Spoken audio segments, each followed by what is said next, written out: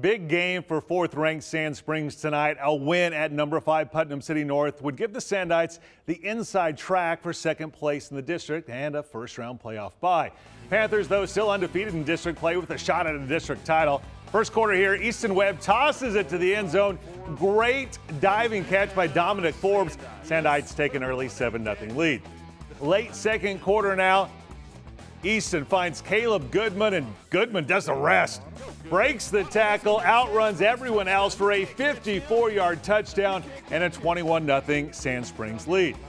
Fourth quarter, the Sandites trying to put this one away, going for it on 4th and 13. Easton buys time with his feet.